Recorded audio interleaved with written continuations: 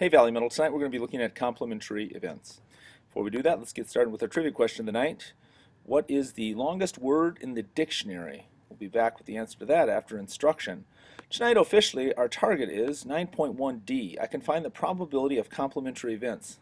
Let's do this thing. Alright, here's a box. There are 8 red, 7 blue, and 6 green balls in it. One ball is picked up randomly. What's the probability that it is red? Well, we got 8 red balls, and there's a total of 21. So we have a total of 821. That's the probability of the event. What's the probability that is not red? This is the probability of the complementary event.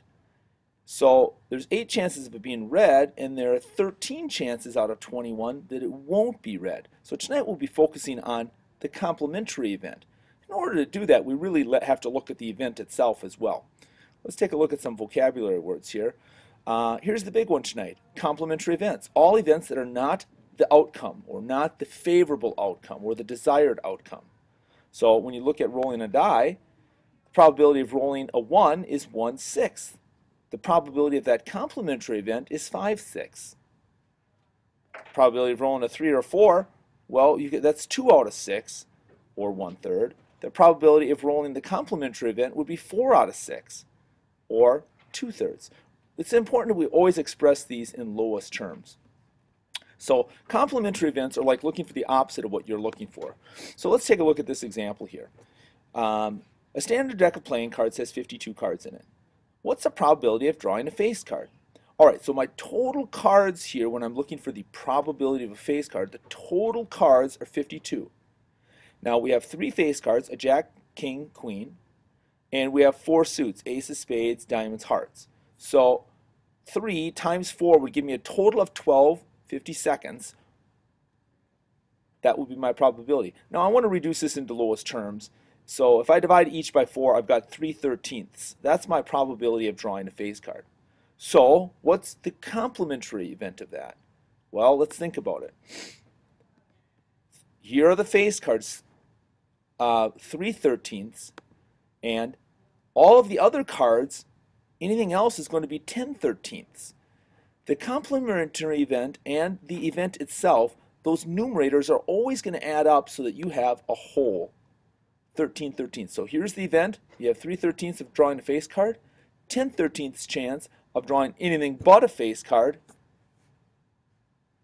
and a whole. They add up to be the whole. 3 plus 10 is 13/13. All right? If you wanted to think about it this way too, without reducing, you have 12 50-seconds. That's your probability of drawing a face card. It would be 40 50-seconds of not drawing a face card. All right, time for you to get involved in this lesson. All right, I'll work through the event and I'll have you figure out the complementary event. We're back to the standard deck of cards. What's the probability of randomly drawing a 2 or a 3? Okay, so here's what we're looking for, the probability of a 2 or a 3. Well, there are 4 2s and 4 3s, and we all know that. So that gives me 8 50-seconds. That's my probability of drawing a 4 or 3. Now if I reduce that down to get the number a little more manageable, if I divide each by 4, I've got 2/13 chance of drawing a 2 or a 3. You figure out what the complementary event is. So you're figuring out the probability that it's not a 2 or a 3. Go ahead. Alright, let's take a look see how you did. Well, here's the event, 2/13. The complementary event is going to be 11/13 for a total of 13/13. Didn't quite understand that? We can do it this way too. We have 8 chances out of 52 of drawing a 2 or a 3, and 52 minus 8 would be 44. So 44 chances out of 52 of drawing something other than a 2 or a 3. Okay? The only difference is I like to work with the numbers reduced into simplest form. It just makes it easier, especially when figuring out that complementary event. All right, let's try another one before I cut you loose. This die has 8 sides. Each side has a number 1 through 8. What's the probability of randomly throwing a multiple of 3? All right, so here's my total possible outcomes when looking for the probability of a multiple of 3. I've got 8, right? 8 sides of the die. The multiples of 3 are 3 and 6. So I've got 2/8, or when I reduce that, I have a 1 in 4 chance of rolling a multiple of 3. So what about the complementary event? You figure out what the probability of that complementary event is. Go ahead. All right, let's see. This one's a pretty easy one to start with. Well, here's the probability of the event, 1/4. The complementary event, that's going to be 3/4 then, giving me a whole 4/4. So you got 3/4 chance of not rolling a multiple of 3. And that's why I really like making sure that I have what I'm looking for. Here's the probability of a multiple of 3, probability of not a multiple of 3.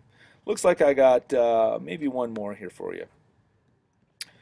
All right, there's my spinner. What's the probability of the spinner landing on a prime number? I'm going to have you do the whole thing. Remember that a prime number is a number with only 2 factors, like 1 and the number itself. Like 11 is prime. The only 2 factors are 1 and 11. Go ahead and see if you can figure it out. All right, let's see how you did. Well, these are the prime numbers on the wheel, 5, 17, and 3. 18 and 21 both have 3 as a factor, so they're not prime. So these are my prime numbers, and I had a total of 5. So 3/5 was my probability of spinning a prime number. The complementary event then would be 2/5. It's going to be the opposite of that. I bet you got that right. All right, here is your ticket to the show. What's the probability on a standard die of rolling a 5 or a 6? And what's the complementary event of not rolling a 5 or 6? Don't forget to express those in simplest form. All right, this one here, I'm not sure how this is going to work out. We'll just see how it goes. What is the longest word in the English dictionary? Here it is, and it's going to start playing in just a second. It starts right here, and I'll read it for you. Pneumono-ultramicroscopic silico-volcaniconiosis. Pneumono-ultramicroscopic silico-volcaniconiosis.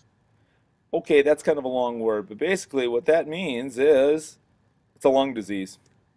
Who'da thunk? You can check out the YouTube link for that longest word if you want in the English language too. All right, thanks so much for listening. Have a good night. Bring your ticket to the show to class. Bye.